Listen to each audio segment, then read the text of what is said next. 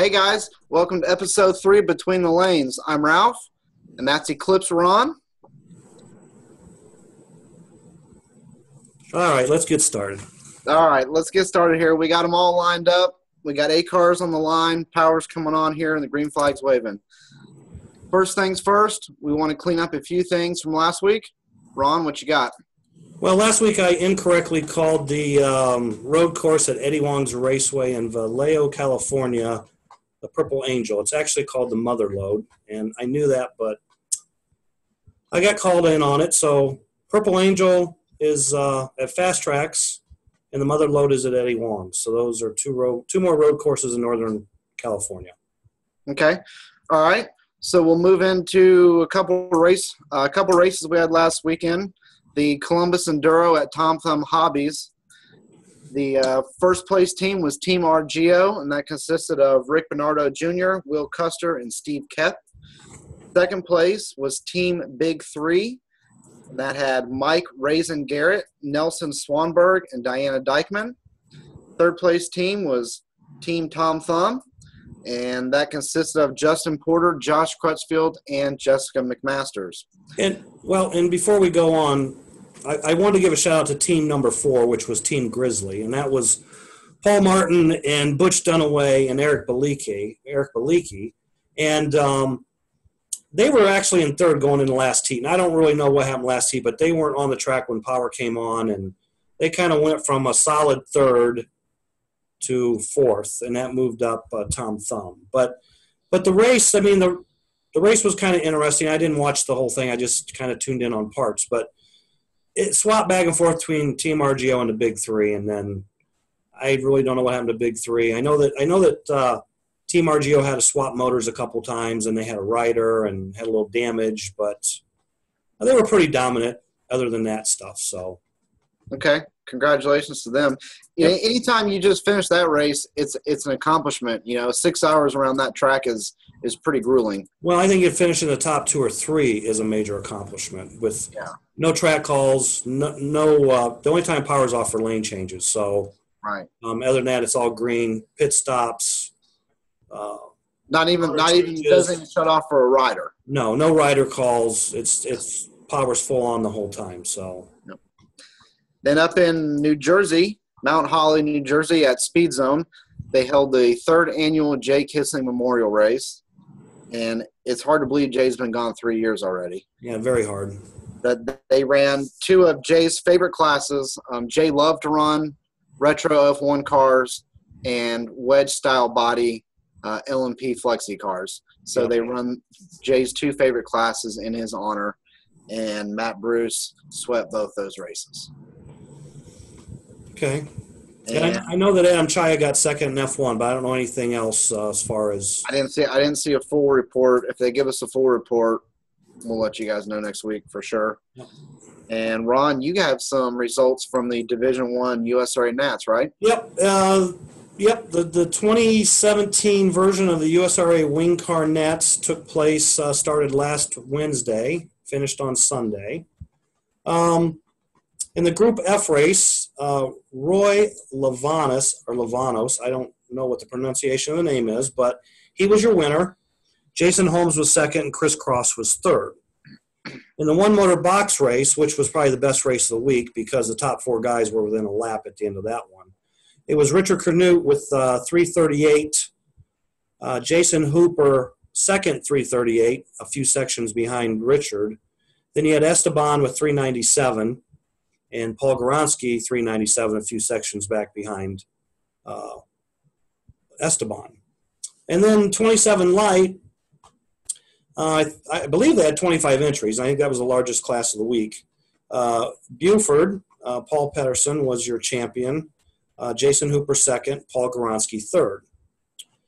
2-motor open had Buf winning again with Doug Bauer of Port Jeff Raceway in New York second, and Paul Goronsky third again. And then the final and the big show of the week was Sunday, Group 7.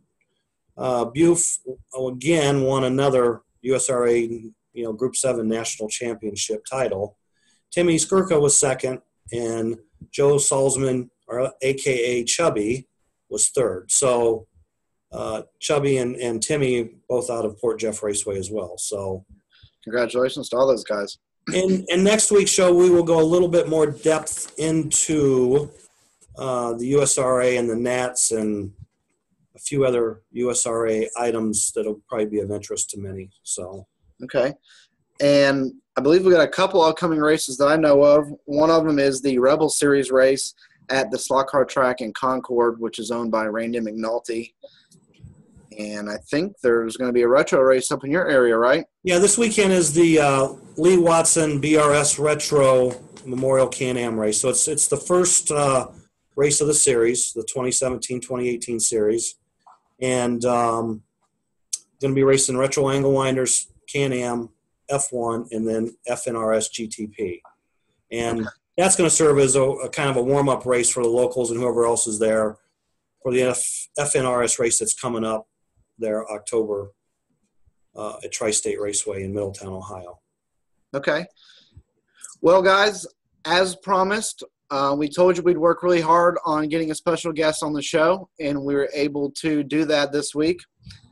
And here he is. Introducing John Miller, owner of Pro Slot. Hey, John, how you doing? Good. How are you guys doing today? John, live and in the house. We're good, John. First of all, thank you for coming on with us. We appreciate taking your time out of your day and talking with us and all the viewers. I know there's a lot of people that are going to be excited to hear what you have to say. And I know I've known you for several years. I consider you a good friend, but there's a lot of people out there listening that have never had the opportunity to meet you. Pretty much everybody's done business or bought a Pro Slide item from their raceway at some point. So why don't you start out by just telling us a little bit about yourself and how you got into slot car racing? Sure, great. I started slot car racing when I was very young. My father for Christmas bought my brother and I it was a T-Jet model motoring set made by Aurora. I forget the exact model, but it was just the standard model that came out back then. And we started racing when I was about 5 years old. And I remember that Christmas that my brother and I didn't get much track time. It was my dad and my uncles that really spent most of the time racing on the track. And after we finally got our hands on the track, we raced it incessantly. We become slot car heads pretty early on. And oddly enough, where I lived, you could see from our front porch, you could see a hobby shop that was literally about a block and a half away. And at an early age, my mother would, give me money that I would earn around the house from doing chores. And I could walk up to the hobby shop and go buy parts for my T-Jet cars. Well, they also had a 124 scale track in there. And at 9 years old, my dad took me up there and got me involved with competitive racing and started running on a 24 scale track. And back then we ran GEs. And you would take the old dynamic, literally pot metal chassis, and you would hang bat pans on them. And we run those old GE motors. And I think back then the tires were gray or black. There was different tires you could get, but they weren't like the high-tack compounds you get now. No fish rubber, really. Right. It was. And I ran those until we ran GEs there until about 1970, probably around 72. Maybe, yeah, around there. No, I'm lying to you. In about 1976. Market dried up. We started running womp-womps at that track. Okay, so back to the GE cars. And I take it they were foam tires? They were foams, okay. Yeah. So no silicones. Did you race spray glue or wintergreen oil or? No, they would put a few dots of glue on the track and let it run in. That was it. You couldn't add any glue. And the tires that were used back then, they were these old Riggins tires. Some of them were orange. That was preferred. We'd run those. You could use wintergreen oil on them, and that'd be about it. Or you could get a bottle of glue and put a couple of drops of glue on your tires and rub it in, but there was no glue adding throughout the day during the race. They would put a couple of dots down, we'd run that in, and they would rarely clean the track because there were so many kids running on it every day. The track was always clean. It just had rubber or glue on it all the time. So I did that at 9 years old, and I hung around the hobby shop so much that the owner one day, he said, you're here so much. He goes, I'm just going to hire you. I'll pay you 35 cents an hour. You've got to fill the pop machine, you got to sell the potato chips, and you got to sell track time.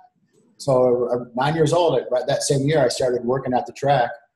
Every Saturday, that was my job. And my other job was to offload the truck when it would come in on a Saturday. A lot of stuff was coming out of Chicago. This is back when trains started to decline, and this guy was buying out all the hobby shops that were shutting down in the Chicago area and just buying just truckloads of train equipment, and I would store those. I worked there until I was around 12 or 13 years old, and that's when the Blue King moved in to the town where I'm at. And Ray Burnley opened that up, a place called Phantom Raceway. I started working with Ray, and Ray was making, at that time, we were starting to make some wing cars, and then Ray was dabbling in making motors, and started doing some slot car stuff on the manufacturing side. Did that for a couple of years, and shortly after that, that's when Ray Burnley started to talk to Dan DeBella of Pro Slot. Dan relocated Pro Slot to Hartford, Michigan. I want to say, Ron and I, we've talked about this before, 81. Yeah, I'm thinking it was 81 because the first time I went to Hartford was in 82, and Pro Slot was already there in the back of the building, back in the room behind the raceway in the little pit area room there. So Dan and Pro Slot was already there. Yeah. By 82. So. Yeah, so it was about 81. I remember when Dan moved to Michigan, I helped offload the truck because I was already working there. So it just naturally progressed that I started working with Pro Slot when we first relocated to Michigan. And back then, primarily, I made a lot of Group 15 chassis, wound motors, made setups, lead wire, anything that needed to be done in the shop that didn't take. Dan did all the precision hand winding of all the open motor stuff in Group 27s.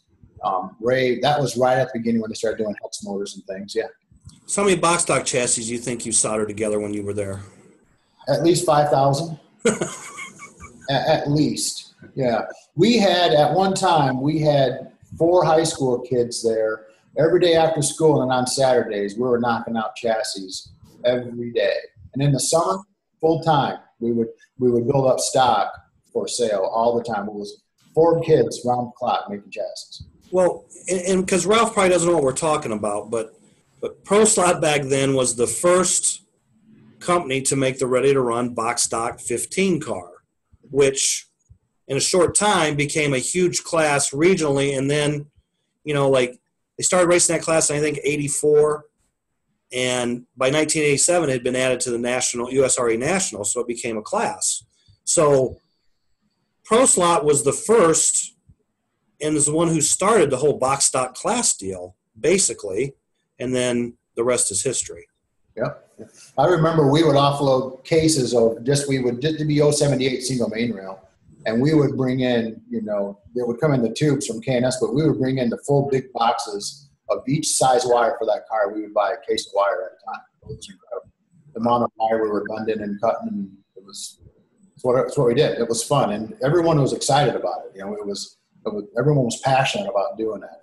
Including Dan and Ray Burnley both. They were just, in my opinion, the hobby at that time, there was so much activity going on. A lot of racers. You go to a race and there'd be, 50, 60 guys showing up to play.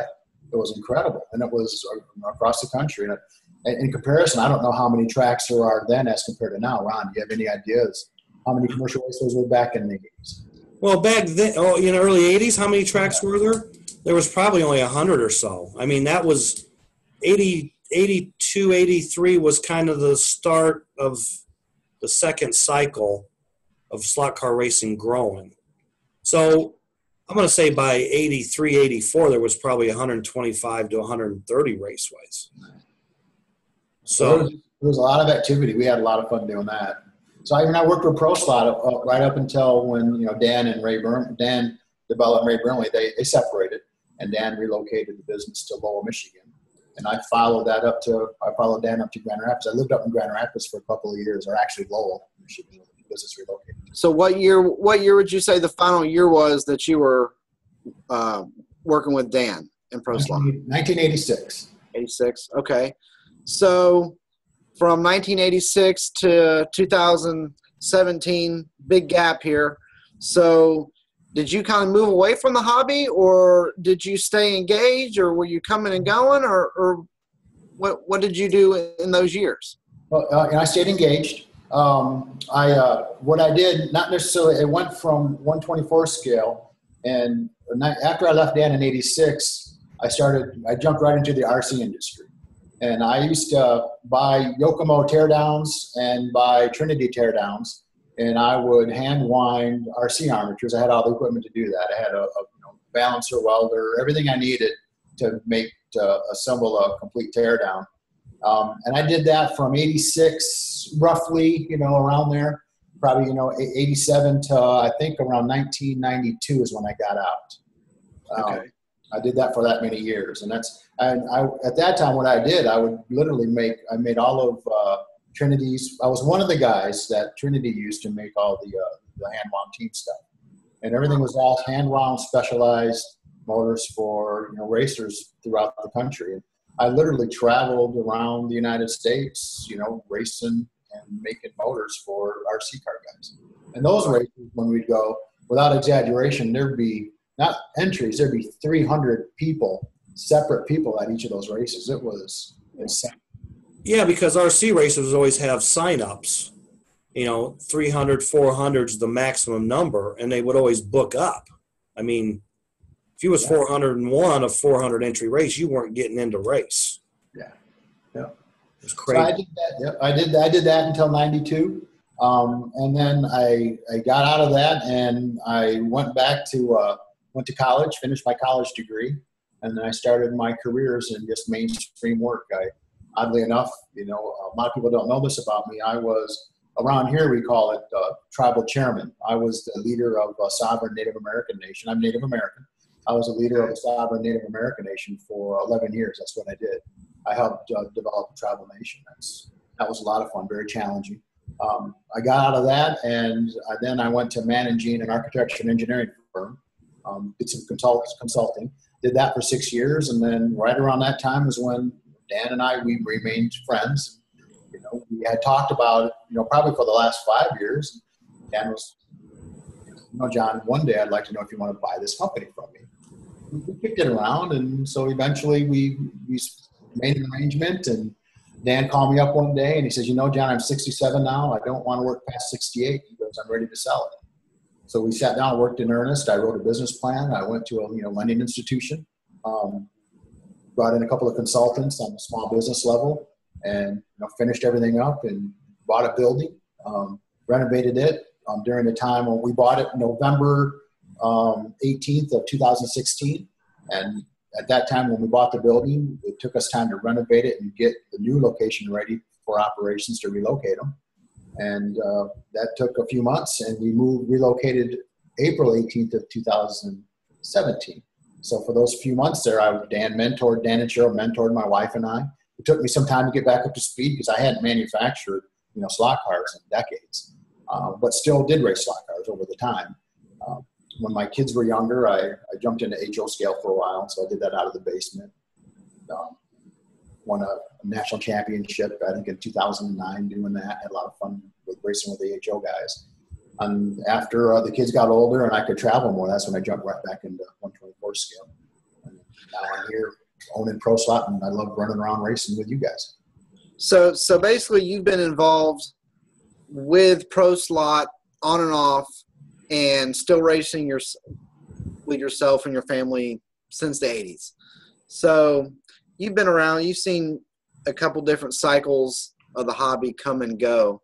So obviously you saw enough in Pro Slot in the industry to take the jump and say, I want to make a big investment with my time and financially to be involved in this. So how do you feel basically the state of the hobby? I mean, how do you see slot car racing now in 2017 and moving forward? I mean, currently, as of today, I see it very stable. When, I sat down with several consultants before we acquired Pro Slot, and we looked at, the cash flow sheets that Pro Slot had, and it had been cash flowing for 40 years. That's how long Dan was, he owned Pro Slot for. And it looked very stable.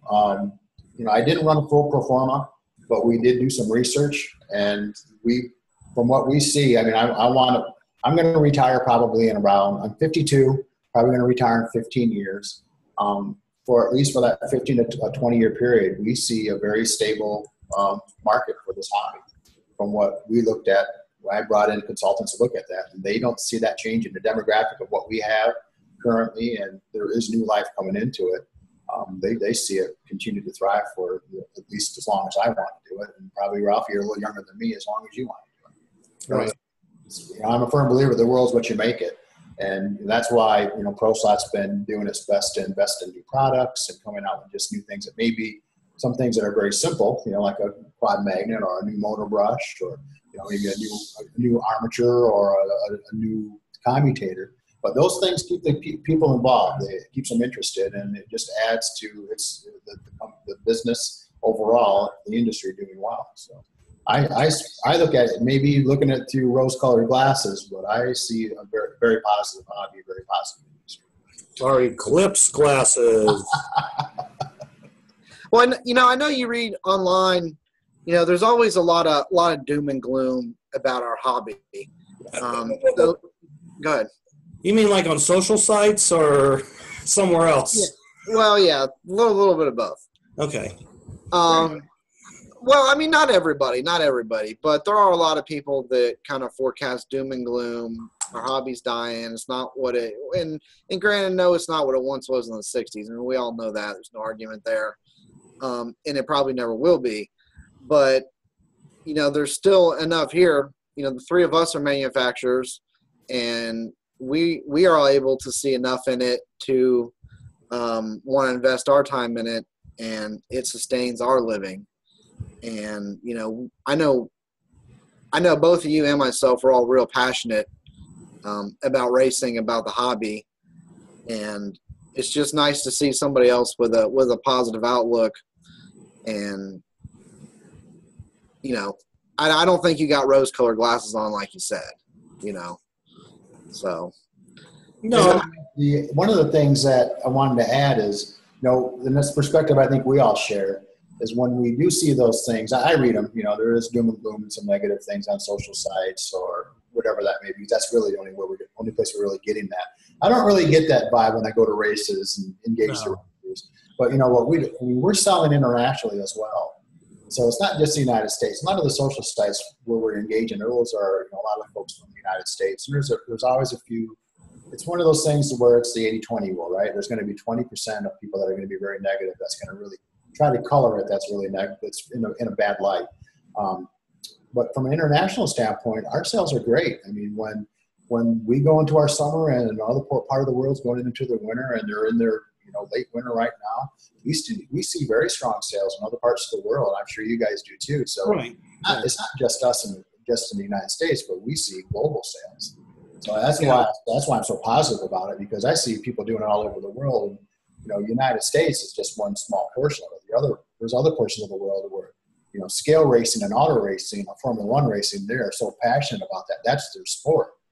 In the United States, we may see that certain things may decline with, say, NASCAR, and it may affect someone's point of view with a hobby industry on slot cars. Right.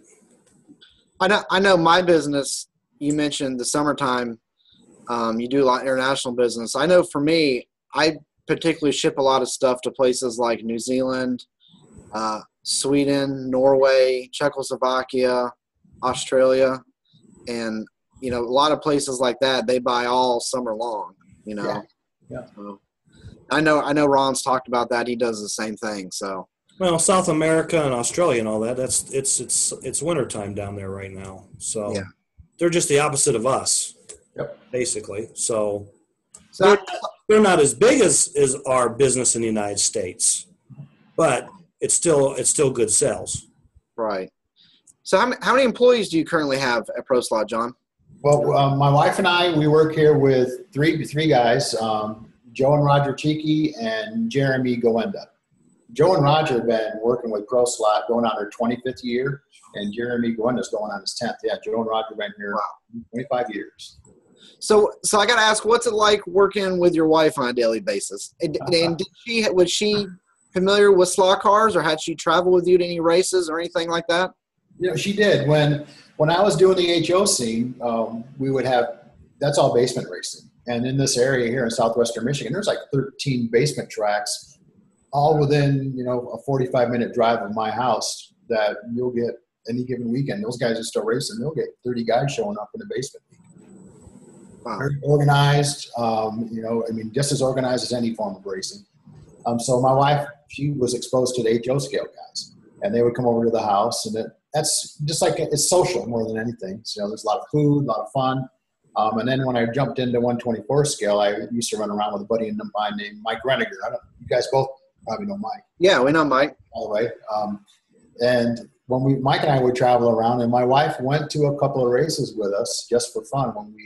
She went to one of the Sanos. She went shopping in Chicago. My wife lived in Chicago for a while. So she went running around in Chicago, and she went out to New Jersey with me to a race, and she's been to Ohio with me to a couple of races. So she's familiar with slot racing, and she's been around it for a long time. And of course, she's seen that track that was stuck in our basement for 5 years before I finally got it put up. So she's very familiar with it. And working with her every day, Ralph, I got to tell you, it's a lot of fun. It really is. This may sound kind of cheesy, but I think our relationship is stronger now than it has ever been, because we finally have a chance to work together. And so she takes care of the payables, and she does all the winding on the CNC winder. She knows what the slot car game is. She makes motors now. She winds them, so she knows exactly what's going on, and she interacts with the guys every day. And it's kind of fun. It's kind of nice having that woman's touch around, because I know Dan also worked with his wife, right? Absolutely, yeah. Yeah. We worked together for 30 years. Oh, yeah. Okay. Now you mentioned your track, and I saw some of the videos that you put up on Facebook when you relocated the business. You remodeled. It looks like you're on a main street, and it looks like you remodeled the building, and you added a track. So tell us a little bit about why you decided to move there, your remodeling process, your track. And I know I talked to Ron. Ron, you've been there before. You went to a hard body race there, and Ron said he loved it. So tell us a little bit about that, what kind of track you got, where did your track come from, that kind of stuff. Yeah. One thing I will like to back up, though, when you told me, Ralphie, before, I asked you about a paperclip because you race on one as well. Right. You're the guy that appropriately said it's like, basically it's a knife fight in a phone booth. That's right. It is. That's the way it is. It is fast. I mean, things come up pretty quickly. It's 107 feet. That track was sat in my basement for 5 years. I had every intention of putting it up in my basement, and it would fit. But after I finally went through that was the first time I actually restored a track. I've helped put tracks up, but never restored one. And the space that it takes to restore a track, to prop them up and get them on to get them all jacked up, and to get them off the floor, to sand them and to restore them properly, it takes a lot of space. So the building that we're in right now is 5,600 square feet. We kind of sliced the building in half. So eventually, in the future, whenever I get ready to retire and sell Pro Slot, we're going to probably turn this building into 2 suites. And it's kind of like that has that configuration right now. So one suite is where we do all the manufacturing. We have an office that I'm in right now, and then we have a shipping and receiving room, and then we have one long corridor where we do all the manufacturing. But we isolate the area where we do the surface grinding and the epoxy and the powder coating, because that can be kind of messy. Yeah. So we have it isolated with a door, and we have that vented properly. So that's one thing that what we did when we bought the building. The first thing I did is it was pretty much an open floor mat. So we literally, me and the entire Pro Slot team, we sat down with graph paper, and we said, how do you guys, if you could make the world a perfect world for making slot cars, what would you make? And we all sat down and we did a floor plan, and we laid out that floor plan, and we built it exactly the way that Joe, Roger, and Jeremy foreseen that the way it really could be a lot better. So the materials and parts can flow in and out of the building properly. That's how it's set up now. And then on the other side of the suite, that's where we set up. We worked with Chris Daz, and we restored the paperclip, and we had Chris build us a brand new 1,000-foot drag strip. So we had our first race, the hard body race that Ron was. It just floored me to see Ron come in the door. Ron, thanks a lot. We really appreciate you coming in to show the support to come to Pro Slot to race that first time. Well, Not to. Thanks. I mean, it was kind of nice to go back to Hartford, Michigan after, wow, 33 years was the last time I'd been there, basically. And nothing's changed in Hartford, but I mean, you got a McDonald's now and a Subway, I think. But it was cool to go back and basically go back to where my roots were when I started racing. And the facility's great. Now, you won't get any tours when you go to Pro Slot. There's no tours of the factory, but the raceway was great. Chris Dads did a super job restoring the track. And with the little bar restaurant right next door, I mean, what more could you ask for? I mean, it's all right there. So parking right out the back door. So, I mean, I look forward to come up there for more events. And, we'll definitely be up there in next March with the Great Lakes Retro. So, and I know you've got some hard body races coming up with the Mid-American Hard Body Group. So, yeah, you'll have it going on there. Yeah, we're going to have a lot of fun. Yeah. So, we worked with Chris, restored the tracks, and it was right down at literally the 11th hour. That term fits appropriately. I opened up the track on July 15th at 8:15 in the morning, and we literally got done. Chris was putting a coat of paint on the outside at 3 a.m. We locked up. We cleaned up the paint and walked out the door at 3:30 a.m. before we opened up. So I went home, grabbed a couple hours of sleep, come back up, set up the tables and chairs. We had a race that day. Made it just under the wire. Worked out really well. So, I got red paint on one of my shirts, so. Yeah, that's how wet it was. Yeah, that's how fresh it was. Where did you find the track at? I was in Ohio, and it's kind of funny because Mike Reniger and I went down there, and we got there a little early for a race. It was a retro race. Ron was there. I forget which one it was. And we got there a day early, and we got there so early we met with Cap Henry, and we had time to kill, so we asked Cap if he would go and show us some of the facilities that they have. Cap Henry's a big one-to-one racer as well, a sprint car racer, and great family. So Cappy was fine enough to show us around. We went to a couple of climate-controlled buildings where they keep. One of them was just chock full of old cars, race cars, luxury cars, you name it. They have their car collection. Yeah, and they also had another garage where it was more like a laboratory where Cappy put all the wing cars together. Literally, it was that nice.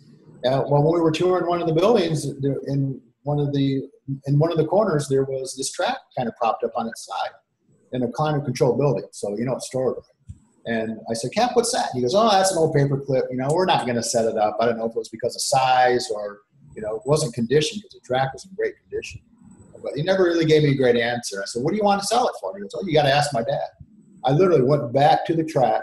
I'm sitting there working on my car, and I catch Cap's dad, Kit, out of the corner of my eye walking by, and I go, hey, Kit, what do you want for that track you got? Laying in the corner of the building. He goes, I don't know, $1,400. And I screamed out, I'll give you $1,100. He goes, sold. Literally, that's how I bought that track. I went up there the next weekend, we loaded it up, and brought it back. So it's just yelling across the room, I bought a track. Yep. Now, I know you mentioned Joe and Roger that worked there, and I know a lot of people know Joe and Roger, especially if they're into drag racing. And the conversation that Ron and I have back and forth a lot is, I don't think most round track racers realize how popular slot car drag racing really is. Right. And we talk about that a lot. And I think there is probably more drag tracks in the country than road courses, in my opinion. I think. So what would you say your like a percentage or split is as far as your drag business versus your road course business? That's a great question. I would say it's probably a 50-50 split. Okay. It may be 60-40 leaning towards the drag guys. And the drag community, those guys use 16D stuff a lot. There's a lot of bracket racers, a lot of breakout racers. The open market isn't as big as it used to be, but it's still there. It's just like wings, it's still there, but it's not as big as it used to be. But I would say it's probably, 50-50, maybe 60-40. And it is a huge market. I don't know how many drag strips there are, but there's a lot of them, and there's a lot of guys racing them. Yeah, and there's a lot that I use the raceway listing on Slot Block a lot of times for references, and as far as road courses go, it's pretty accurate. But I mean, it's like weekly, a page will pop up on my Facebook news feed, and it's like Black Mountain drag strip or something, and I mean, it's just like there's just like tons and tons of these places that are just eighth mile or quarter mile drag strip only, and they're everywhere, all over the place. Well, I think in Tennessee right now there's like 5 or 6 drag strips. I mean, I think there's a couple that are just standalone drag strip raceways, no road course, but then you've got like Tracy Brown. I mean, he's got the drag strip and the King track, and then you got the raceway that's got the Black Snake, and they've got a drag strip. But while we're on drag race, I mean, last weekend out at Buena Park Raceway, they had the No Glue Nationals, and had 360 entries for that race. So that's huge. That's a pretty good size race, So. And I know they raced down in Bullitt in Kentucky, and I think it was just a year or two ago. It seemed like they had 1,000 entries. Well, I think the last Santa shootout, the Santa Showdown, I think they call it. Santa Showdown was like 1,100 or close to 1,100. Right. Yeah. That's crazy. It's such a different dynamic. I'm a road course racer, and I never done drag racing in my life, and the education in drag racing that I've had since last November has been incredible. But what these guys can do in basically a half a second or less is incredible. The stresses that they put those cars under, the tires, I mean, they rip tires right off the rims. Right. It's just incredible what these guys are pulling down. I mean, they'll pull, we put meters on them, when they're testing, on initially, they'll pull 300 amps, and those little motors, a 16D will generate 3/4 of a horsepower out of the gate. 300 amps, 3/4 of a horsepower with a 16D motor. It's incredible. Yep. Get down in a half a second or less. It's, I don't know what the record is now, but it's probably 150 miles an hour. Yep. Yeah, it's somewhere right around there, I believe. Yeah. It's insane. When you talk to people about that don't know anything about slot racing, and I can give them references to road courses about the speed. It's hard for them to understand, but when you talk about drag racing and they're doing 55 feet in less than a half a second, people understand what that is. And when you snap your fingers and you say it's quicker than that, it's right. People understand what that means. 55 feet at that speed is just incredible. What those guys can do, my hat's off to them, because that's a whole different form of racing. It's a whole different discipline, and it's all about the setup. It's just incredible. Yep. Now, something that a lot of people are always asking Ron and myself about, of course, we always get the typical, how do you break in your motors, or what do you do to your motors? And I know in the Flexi side, in the retro side, you're a 4002 FK motor with the Neo Mags is really, really popular, and it's a really good motor. So if our even if it's not a new racer, just your average racer, he's going to go and buy one of those off the wall, okay? So once he gets back to his pit box or he takes it home and he opens it out of the bag, what can he do, or what should he do to that motor to optimize the performance out of it? As far as is there anything that needs to be adjusted or aligned or break in? What would you recommend? All right. All the 4002 FKs that come out of the shop right now, I touch every one of them, honestly. I go through the cases. That's one of my duties every day is I make sure that what I would do, what I recommend when they get them, and I try to fix every one of them. I look at every one of them. I spin them all over and make sure that there's no magnets that's moved or shifted or hitting an armature. Very few of those get out of the shop anymore. We sell those aside. Those don't get sold. I look at the brushes and make sure they're aligned.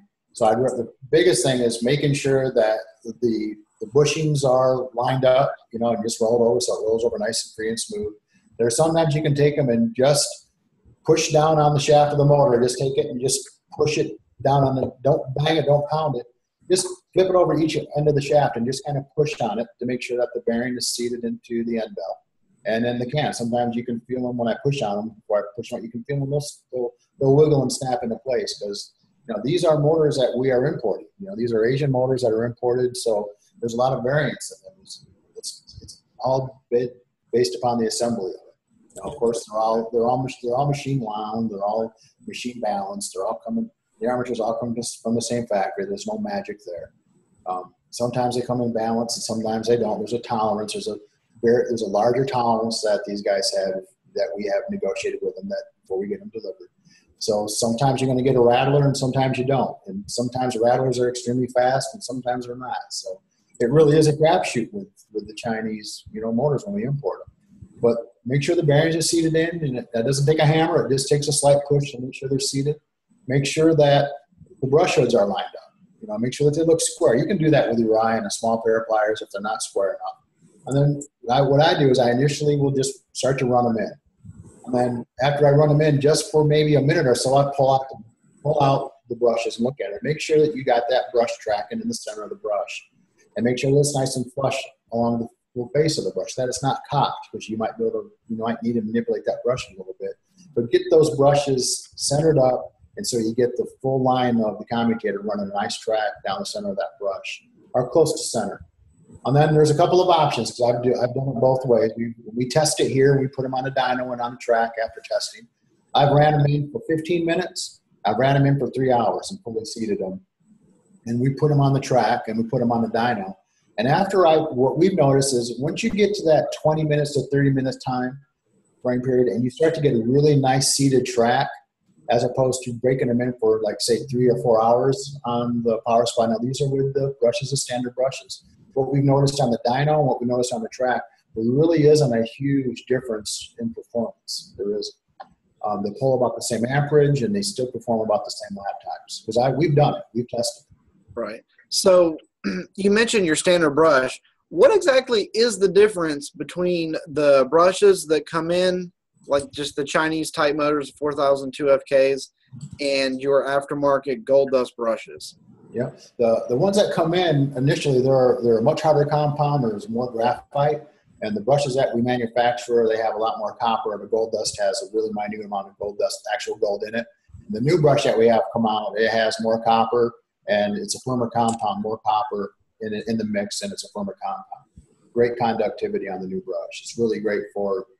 I would, honestly, for FK motors, I wouldn't recommend the new brush. I would still stick with the gold dust. And, you think it's a little too hard, probably? What's that, bud? Do you think it's a little too hard? Well, no, I don't think it's too hard. I get great performance out of the original gold dust brush, but the gold dust brush is soft, and it's perfect for that motor. You start running into group 12s or group 27s or high amp draw applications, that's when I think I like to get away from the gold brush because it wears out too quick. There's times when I've been in a race running Eurosport that I ran out of brush halfway through the race, where I don't do that when I run the new brush because it's harder, and I get great conductivity for them. It's always a trade-off, right? I mean, right. You have to get that balance. So for FK racing, I run the gold dust brush.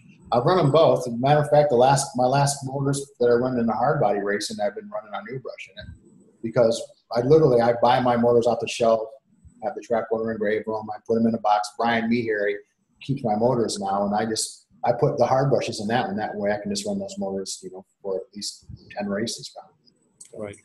So get back to the motor thing. So after I make sure the brushes are squared up and lined up, I make sure that the springs look good.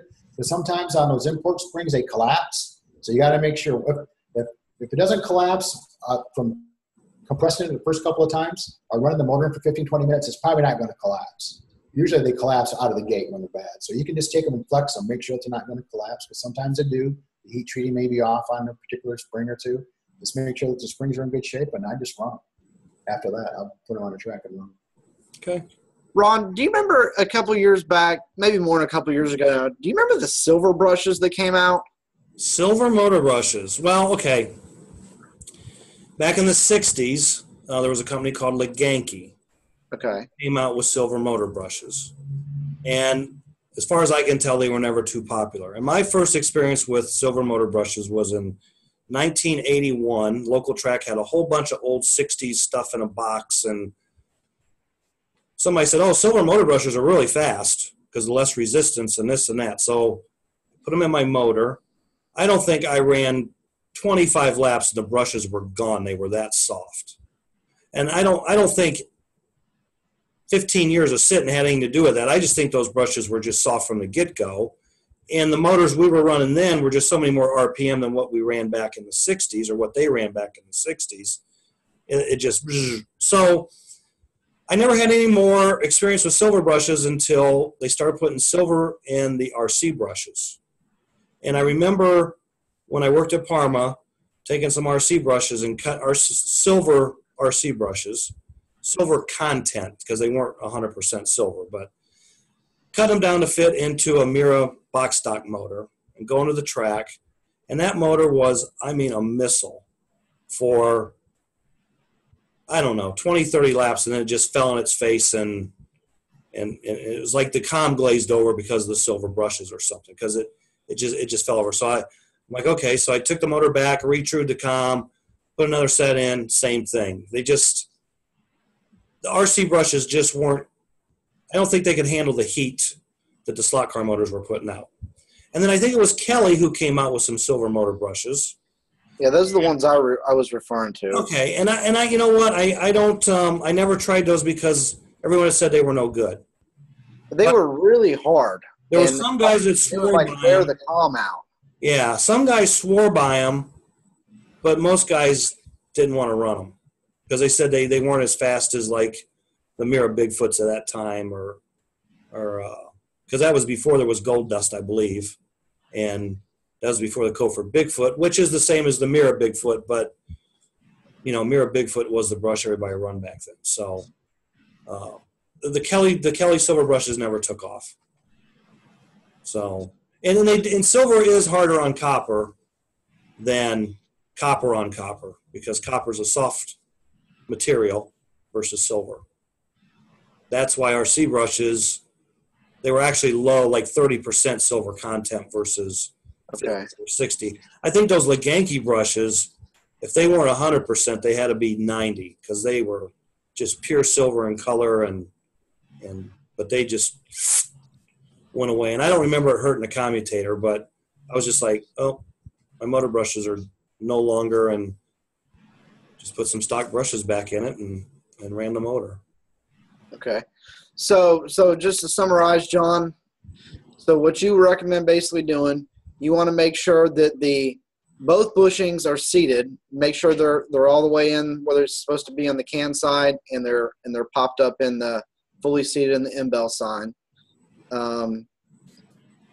Check the alignment of the hoods, make sure your springs aren't collapsed, and maybe try some gold dust brushes, right? Yep, that's what I would do. And I would run them in for at least 15, 20 minutes. I've seen, breaking them in fully seated works good. Of course, I've watched your other shows so far. I have water broken them in as well. And I've seen the same thing when you water break them in. It will fill the palm slots, but usually after the water break in and they become fully seated, maybe 45 seconds at the most. Pull them out, dry them off, and I buzz them up, wrap them up pretty high, twist them up to 9, 10 volts, and you blow all that crap out of it. You'll see some marking and some puffing. And for some reason, or every time after I'd see a water dip, the amp draw goes way up. And I don't know why. No one can explain that to me yet. I think because you glaze the brushes. I think that's why? Yep. Amp draw goes way up. I've seen that, and, from fully seating. So, and play with spring tension. Don't be afraid to play with spring tension. Lighten it up. Stiffen it up, play with it on a track, see if you get any different results. Now, when you say you take the stock brushes, are you radiusing them first? No, I just run them in. Okay, you're just running them in. Okay. From the start. At the Nats, I was shocked. I was talking to Chris Radish, and I said, "What brushes you running?" He goes, "Oh, the stock brushes." I'm like, "What?" He goes, "Yeah, I don't." He goes, "Those stock brushes are just fine." He won the Nats with a stock pair of brushes that came with a 4002. FK. Yep. As a matter of fact, at that weekend, at another race Chris was at recently, I was pulling those brushes out, and he was Van Penen at the retro race. I was handing them my stock brushes because they wanted them to use. Oh. Some guys like them. I don't know why. I get better results with the gold dust. Ron, can you tell us semi-quickly how to change the tension on a spring? Well, okay. It's generally quicker just to change springs. Like, for example, the stock Pro Slot springs are a certain tension, and then you would go to the Champion Reds for a little more tension. If you wanted more, you would go to the Coford M313 spring. But if you want to take your stock springs, basically you have a long leg and a short leg on your spring. And the stock Pro Slot brushes or springs, basically they're at 3 o'clock. Same as a champion. Same as a Champion Red, same as a Coford 313. If you bend the short leg down to like 4 o'clock, with a pair of needle nose pliers and going, real easy, because you don't want to mess the coil up. You just want to bend that leg. Bend it down to 4 o'clock, you're going to add more tension. Okay. If you bend it up past 3 o'clock, that's lightening it, but I don't really recommend that. I think if you want to try lighter springs, you've got what, a 90-degree spring, a 45-degree spring, and a 60-degree spring? Correct. Okay. So 45 is this. Or no, yeah. 90. That's 90. The acute angle is 90. Okay. And then 45, Yep. and then 60. And what is that going to do to the motor? What is increasing the spring tension or decreasing the spring tension? Pick up RPM. The lighter the spring tension, the more RPM you pick up. But you'll see if you go from a 90-degree spring to a 60-degree spring, Ralph, you're going to see probably a 3,000 RPM increase. You're going to be changing gear ratios with that. But you're also going to lose brake and torques with a lighter spring, and you're going to have more heat in the motor because you got more arcing between the brush and the commutator. Right. But again, like John said, you can gear for it. Right. So I always tend to go a little on the heavier side of tension because when you're racing and your motor heats up, you start to lose tension. So you want your motor, if you look to your motor where it starts at, like say, a 3 or 2 minute race heat, and you start it at 5 seconds flat, in a minute you're probably going to be at 5:20 or 5.2 seconds. And you want to be 5.2, 5.3 at the end of that heat. You don't want to go from 4.8 to 5 to 5.5. You want to have a nice steady arc, as I call it, in lap time across the time of that heat. If you see a huge heat difference, you got two problems. You got either magnet problem, it's weak and needs to be rezapped, or it's too weak, or you got a spring tension problem. Okay. And I think, if I'm correct, that's why you like a fully seated brush. That's why you advocate for that. Because once you get that brush fully seated, right, there isn't an incredible amount of brush wear with the 4002 FKs anyways throughout one race. So that's when you get that consistency. Because once it's fully seated, right, you got contact, that's when that spring tension will be constant throughout that whole race. And like John said, like how he described how he runs the motors in for like 15 to 20 minutes and runs them on the track. Within a few laps, 10, 20 laps, that brush is going to be fully seated because you're pulling a load, making those laps, and it's just going to help the brush seat quicker. But your motor may run a little hotter doing it that way than if you did it on a power supply. Now, I noticed on mine, I seem to get one brush seems to wear a little bit more than the other. And that's the positive side, right? That I'm wearing out a little bit quicker. Usually a negative, isn't it? Negative side. Okay. It's the negative. And that's funny because a lot of people say that. I've never noticed that in my personal motors. And I might use the same tension on both sides of the motor. I very rarely see where that negative side brush is shorter than the positive side. I have because my cars are never set up right, so I do because I'm pulling. So what causes that to happen, John? What's that? What causes that to happen? I think you're just pulling amps, man. You're pulling more amps. You're pulling more amps through either more deacceleration, meaning longer coast. Okay. More on the brakes and more throttle on, throttle off, throttle on, throttle off. Like if you can run your car in and go, that's going to be less than letting it coast down and then slowly get in it and take back off. So if you can go bang, bang, bang, bang, you're going to have less brush air. You're going to have less brush wear and less arc and everything else. Okay, gotcha. Because you're keeping that motor spooled up. Okay. You got any questions for John, Ron? Tell us about your new 16D quad magnets for the drag racers. Yeah, we had, that's one thing that we don't really tout too much, and we really should. These are all sourced and made in the U.S. of A., so we're real proud of that. Same way with all of our armatures, too, all the American-made stuff. It's all made here, all sourced here, all stamped here, made here.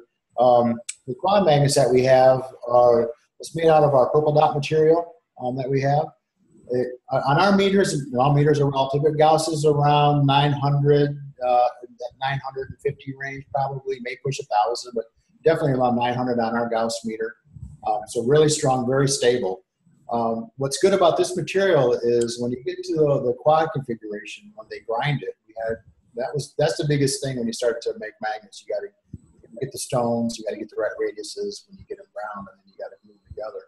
That's where the big investment is, more of that in material. It just takes time. It's the guys who put the magnets together for us. They're just like us making toys. It's like making jewelry.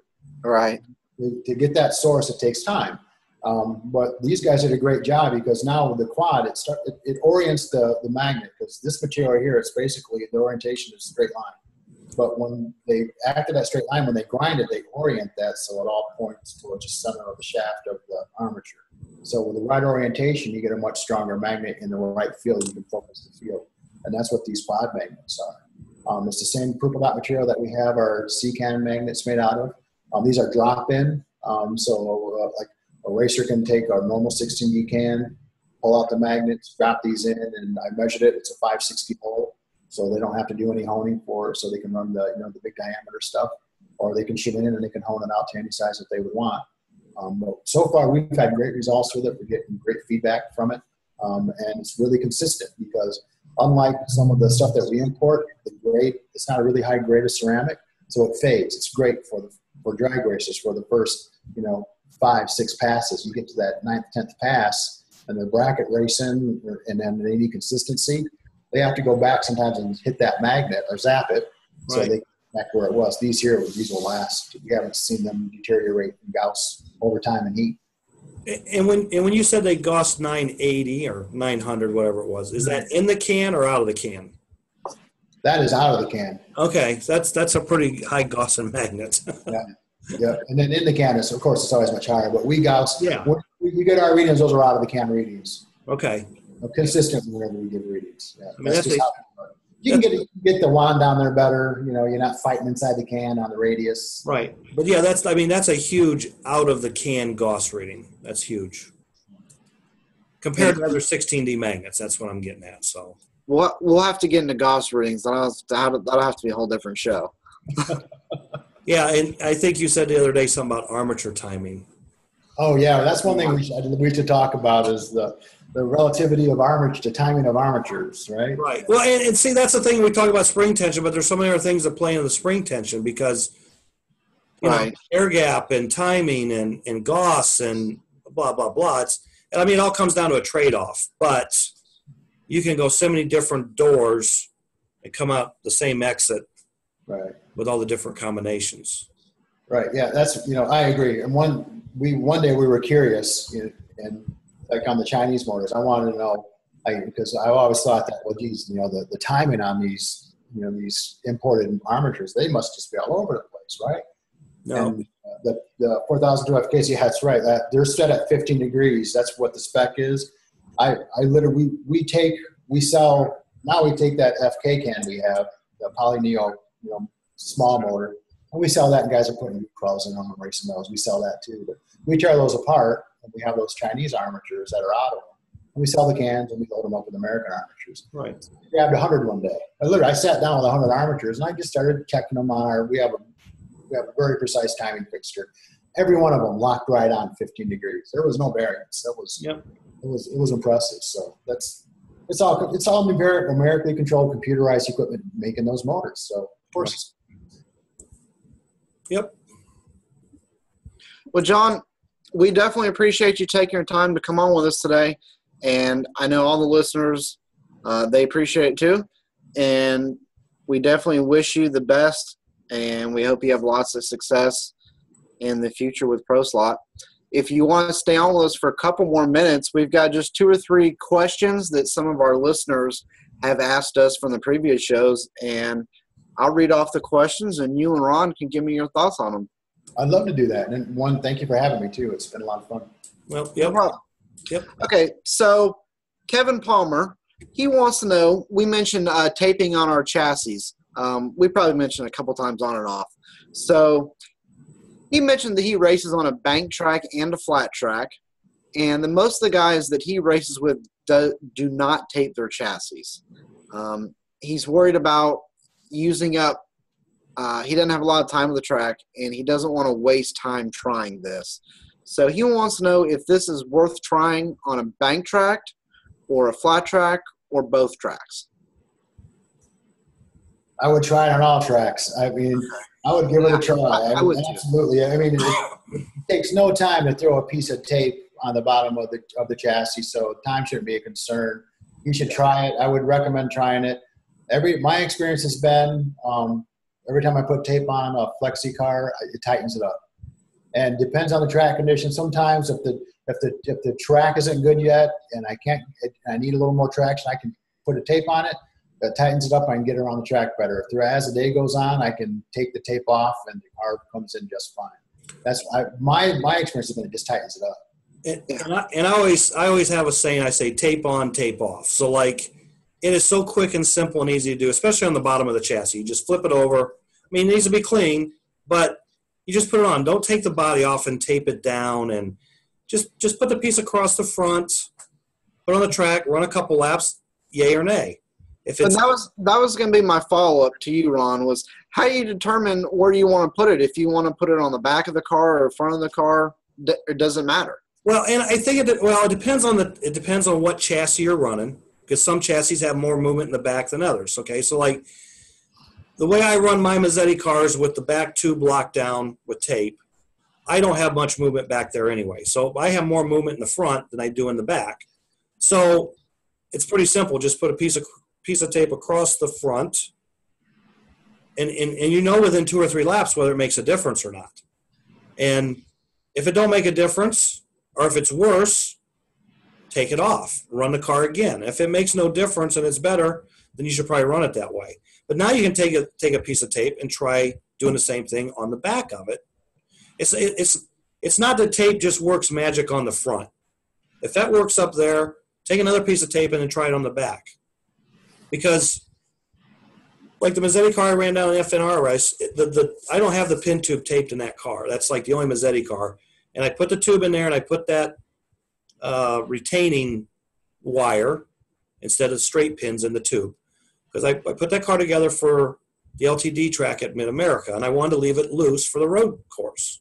So I ran it, but the car just didn't work that good. And I tried tape, and it didn't work that good. But I went to North Carolina, and it had I had a piece of tape across the front and the back on the track, and it worked as good as anything else that was taped differently. So if I hadn't put tape on that car, I would have said this car don't work because it doesn't work with the tape on there. So, right. But a JK car is a little different. A Mazzetti car is different. A JKX25 is different from. It's the simplest, easiest tuning trick that I know of.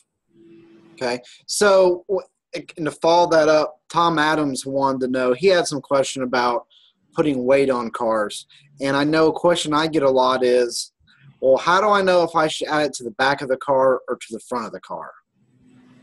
Well, and it also depends on if you're racing on an oval track or a road course or a king track. Right. I mean, part of letting the car is, do I need weight because my car's too light to begin with? You know what I'm saying? Like if your car is real light and it doesn't want to go around, are you putting weight in it to just make it go around? And once you get it to go around, now you're putting lead in it to fine-tune it, okay? So, like, again, it depends on the track, the body style you're running, and there's so many things. But, I mean, if you're going to put lead in your car, just put it, like, in a neutral spot. I would start in the middle on both sides. I'd have 2 pieces of the same length, width, whatever, thickness. Put them in the center of the car and run it and see if that makes a difference. If it makes a difference, and the track has more left-hand turns than right-hand turns, I might put a little bit more left. Like if it's got more left-hand turns, I'd add my second piece on the left side of the car, probably behind that piece in the middle. Yeah. I know for me, I look at weight and glue bores the same way. Personally for me, I feel like if I have to add weight or if I have to add glue to my tires, then there's something wrong with my car. That I consider those to be Band-Aids. Okay. That's the desperation move. That's like cleaning your tires in the middle of a race with lighter fluid. That's a desperation move right there. Or a haircut, maybe. Give them a haircut.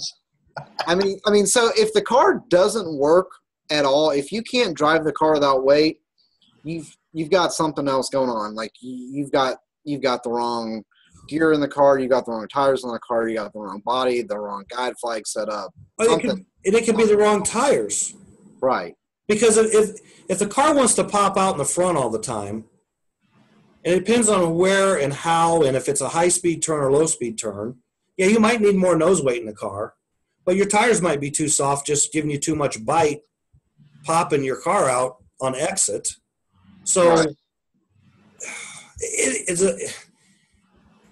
I raced for years and never added lead to my cars, but then I learned the art of tuning a car. But it's always different to each specific problem. So if you're adding weight to make weight limit for a class, put it in a neutral spot of the car. Yeah. I absolutely try not to add weight. Like weight and glue is my last resort. But if I do add weight to fine tune, like you said, I find for me, could be different for everybody else, but if you put lead in the far back of the pan, close to the rear tires, I find that makes the car tighter and create more bite. And if I put the lead like on the nose of the car, seems like that makes the car a little bit looser to me. Well, I think that's a general rule of thumb.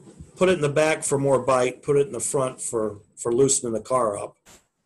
But to me, I always felt when I put weight in the back of my car, it made my car looser.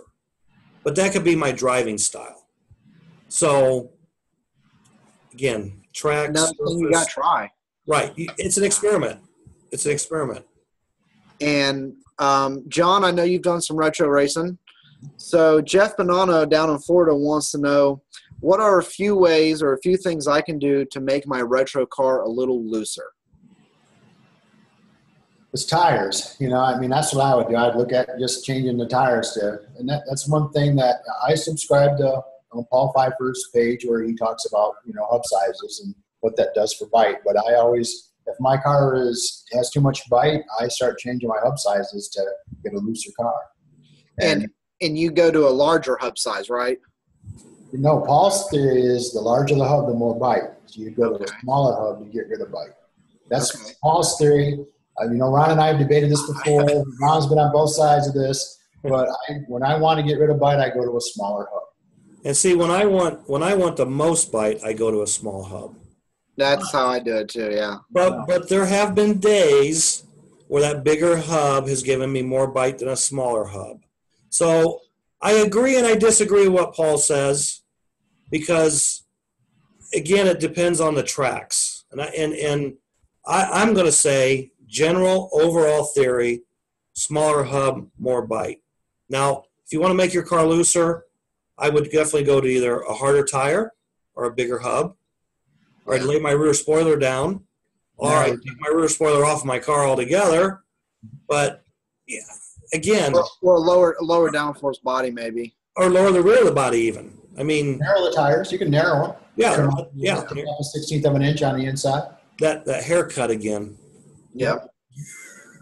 So that's inspiration. Been at races where I thought I had too much bite, and I'm in the pits, and I get an X-Acto out, hook it up to the power supply, and chop off tire in between heats. Well, and then there's days that you think you are loose, okay, but you're actually loose because you have too much bite. Right. Because the car binds up, releases, and wiggles everywhere. So, yeah, case by case.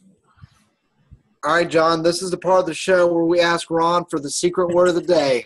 Secret word of the day. What is the secret word of the day, Ron? Okay, well, before I give you the secret word of the day, I got to give a shout out, going back to USRA Nats, to Ryan McDaniel, who posted on Facebook, Old Weird Herald, kept us up to date as much as possible on the USRA results. So Thanks to Ryan McDaniel. Also, Al Chuck, he posted lots of pictures, and Rich Clark. So in honor of Ryan Daniels doing such a great job, and his nickname is Vegas, Vegas will be the secret word this week. Vegas. I love it. Okay. All right. Well, guys, thank you for tuning in to another episode. Please go by our Facebook page, Between the Lanes. Give it a like, comment on the video, share it, and check out our YouTube page and subscribe. And this week, after the show, there's going to be a bonus video. I was getting to that. Okay. I'm sorry. But so go ahead. Subscribe to the YouTube page, like the Facebook page. And last week we talked about Ron was going to do a video, and he's going to have that up. So after you watch the show, check the page again, and Ron's going to show us how he installs pin tubes on aluminum and anodized plated pans. Chassis pan. So, yeah, that'll be up after the show's over Wednesday night, or, well, tonight. As soon as the show's over, you should be able to see it. So, Yep. All right, guys. Checker flags out. John, thanks again. I appreciate it. Ron. John, thanks. See you guys later. Thank you. Bye-bye. Bye.